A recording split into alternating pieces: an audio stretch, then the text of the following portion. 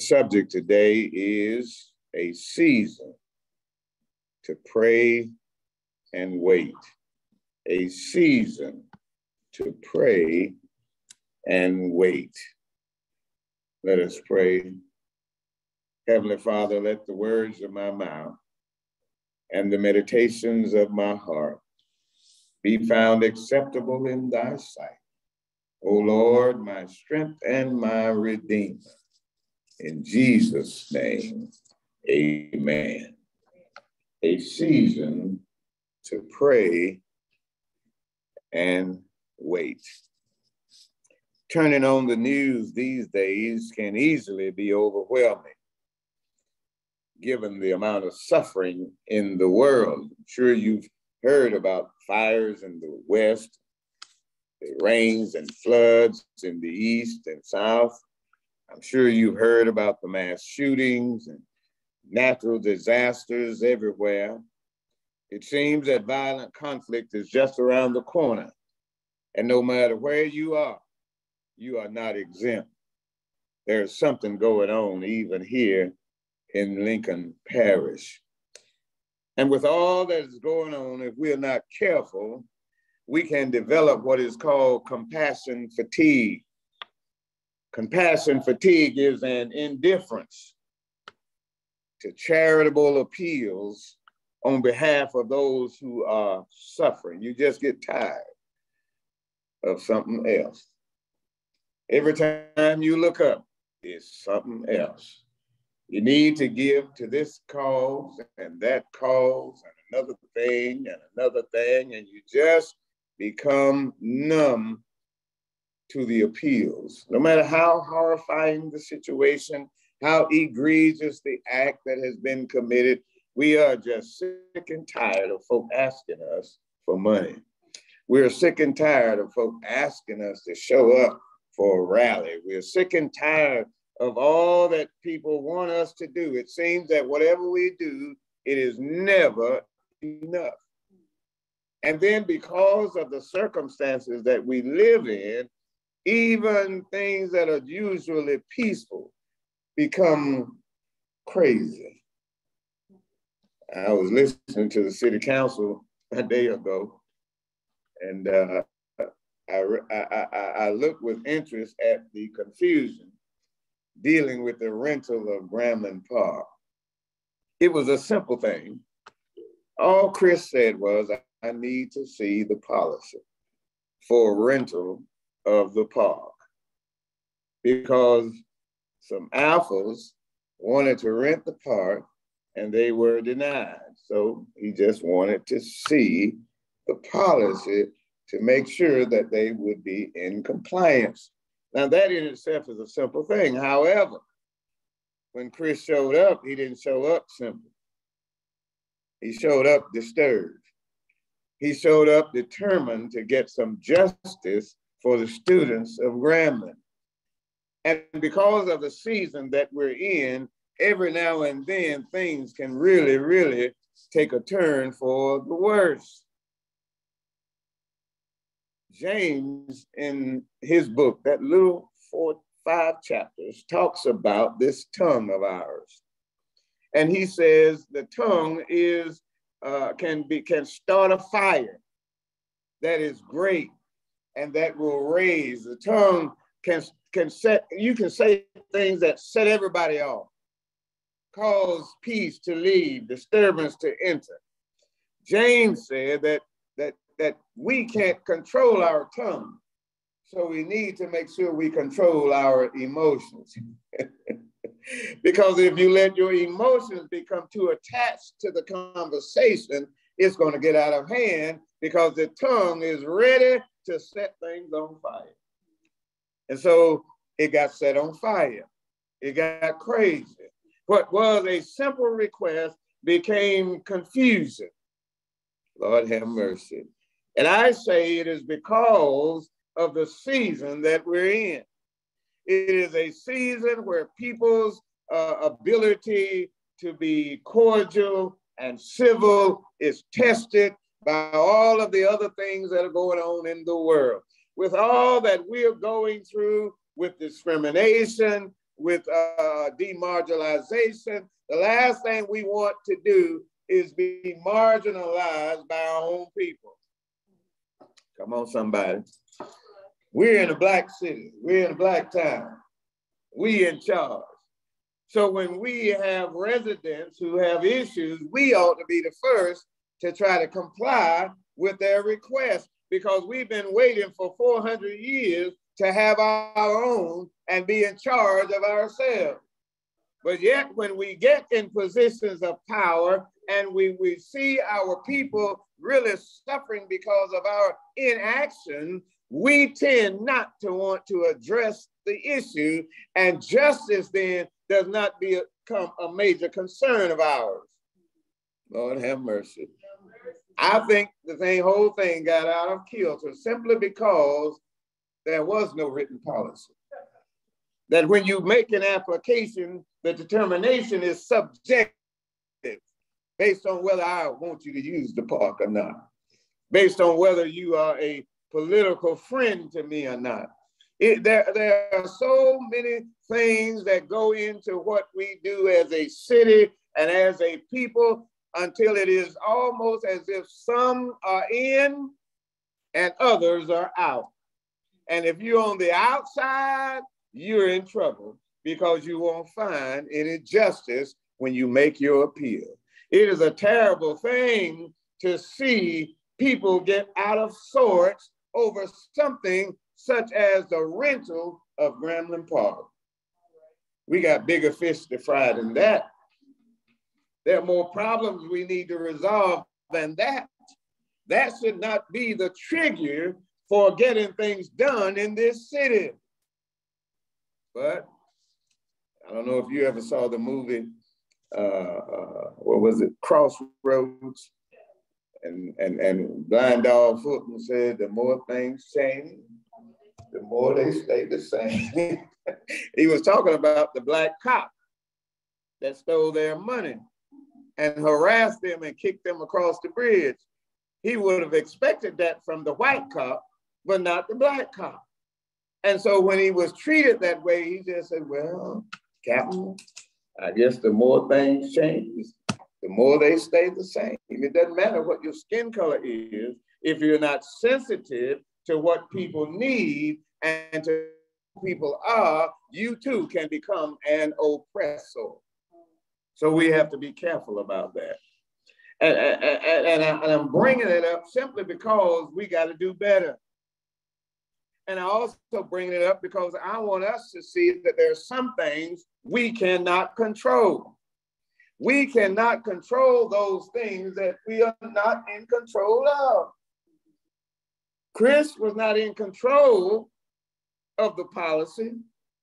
He was only able to make the city aware that no policy existed, and to ask for justice by allowing the city to write the policy so it would be fair to everyone. But see, when you get upset about things that you have no control over, when you worry about things that you have no control over, your worrying is not going to result in a positive outcome, because the things that you can't control, God is not asking you to control, nor should you want to control. You want to be stress-free. So there are two things, and I'm almost done now. There are two things that we need to be aware of as members of Lewis Temple.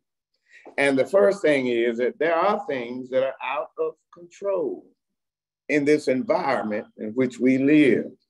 And we always sing that hymn of ours, hold to God's unchanging hand.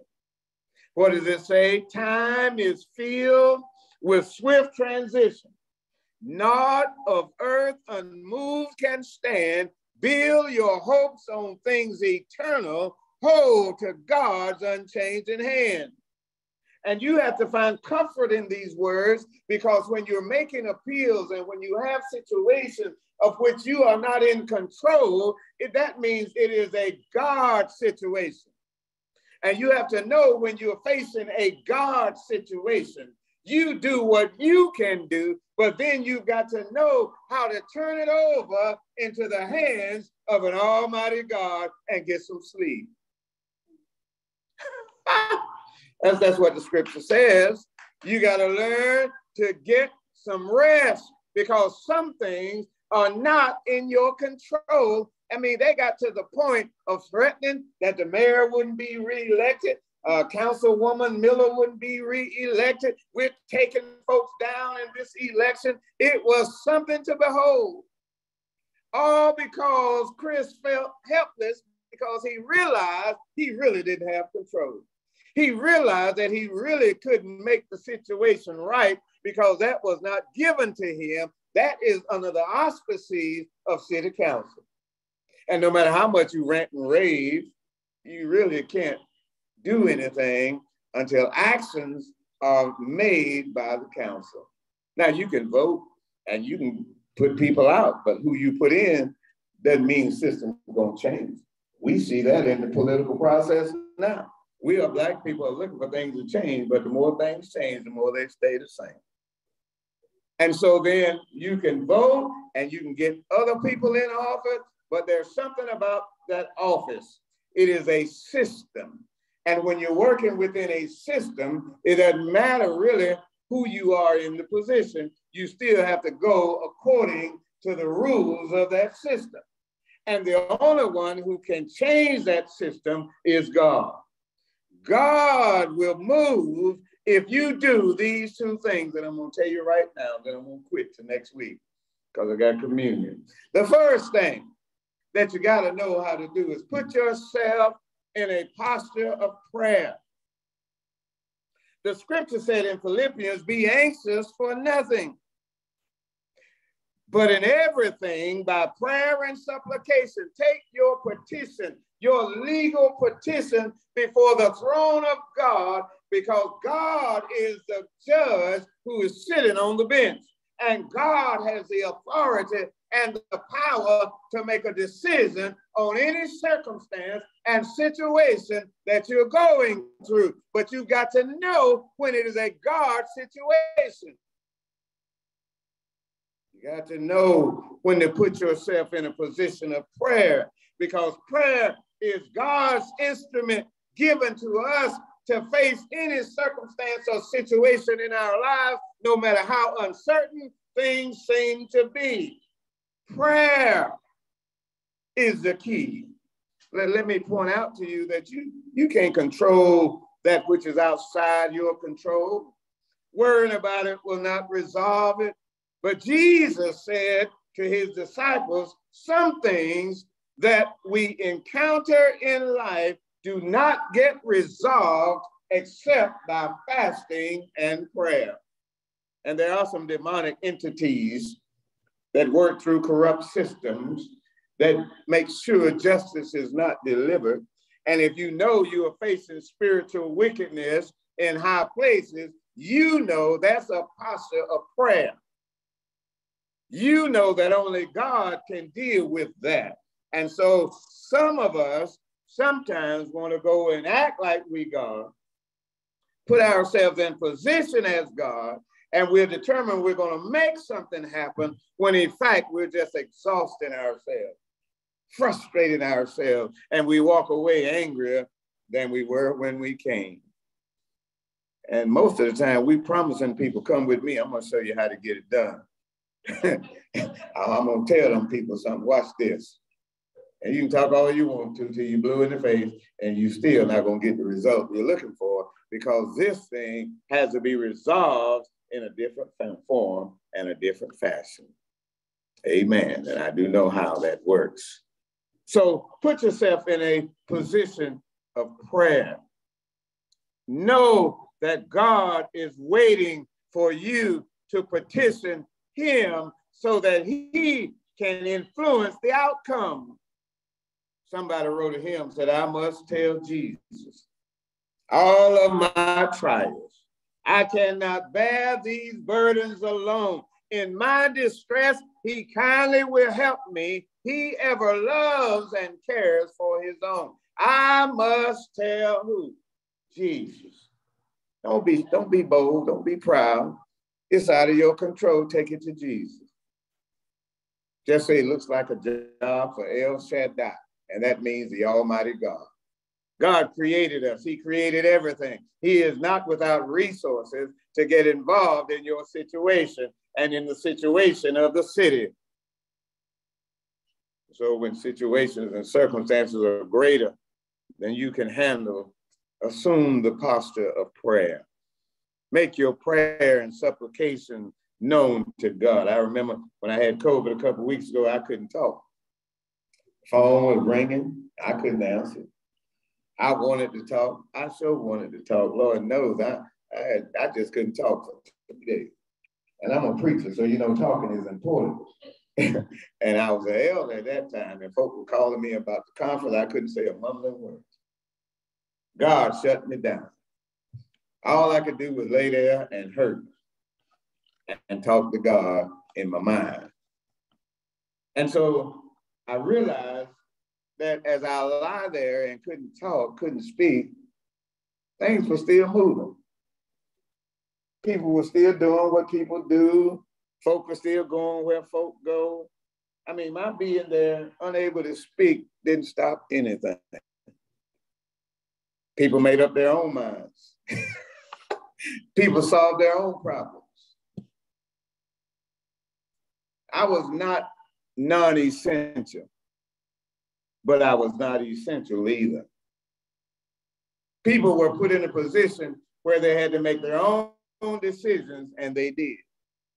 So every now and then we need to step back and allow people time to be with themselves and see themselves and see whether they're right or wrong, and allow God to talk with them and to deal with them. Sometimes, every now and then, we all need to be quiet, not be the answer for everybody's problem, not try to fix everything, especially things that are out of your control.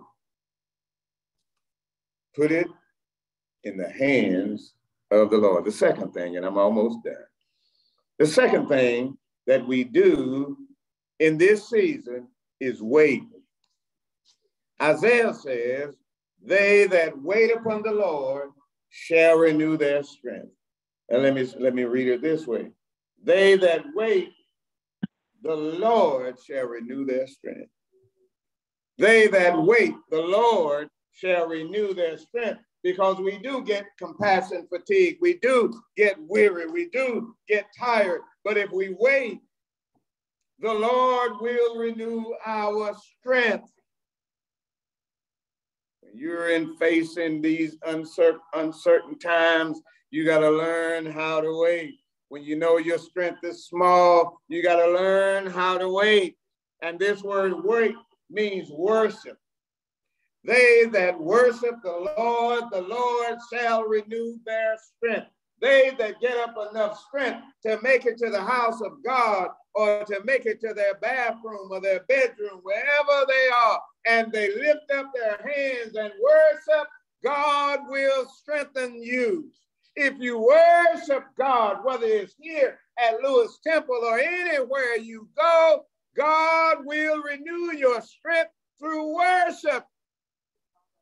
That's what the word means. Worship the Lord when things aren't going your way. Worship the Lord when you don't understand what's going on. Worship God because he is faithful. COVID-19 gets worse instead of better, wait. When city council and city residents can't agree, wait. When your engagement of the circumstances only makes them worse, don't quit, give up, roll over, or play dead. Rather, wait. David said, wait on the Lord, be of good courage, and he shall strengthen thine heart. Wait, I say, on the Lord. Let me put it this way. Worship the Lord. Be of good courage, and he shall strengthen your heart. Wait, worship, I say, the Lord. Worship, because when you worship God, God never fails. When you worship God, God shows up and shows out. When you worship God, I wish somebody had asked for a praise break in the middle of the meeting and said, hold on, we need to put this before the King of Kings and the Lord of Lords. I just need a point of personal privilege. I worship you, Lord, that you will resolve this situation. Do it, oh God. And others want you to let go, want you to walk away. Learn how to pray and wait. Tell the devil, you can't push me around anymore. I'm worshiping. I'm waiting on God. I trust God when I can't trace God. I trust God when there seems to be no resolution in sight. I'm going to worship because I'm going to be like Job, who said, all my appointed time will I wait until my change comes. He said, I'm going to worship God when I'm sick. I'm going to worship God when I'm well. I'm going to worship God when I can't find him. I'm going to worship God when I don't agree with him. I'm going to worship God because I know God knows what I'm going through. God knows the way I take. God knows what I'm going through. And God will show up. God will show out. Let me tell you, Lewis Temple, don't you leave your post.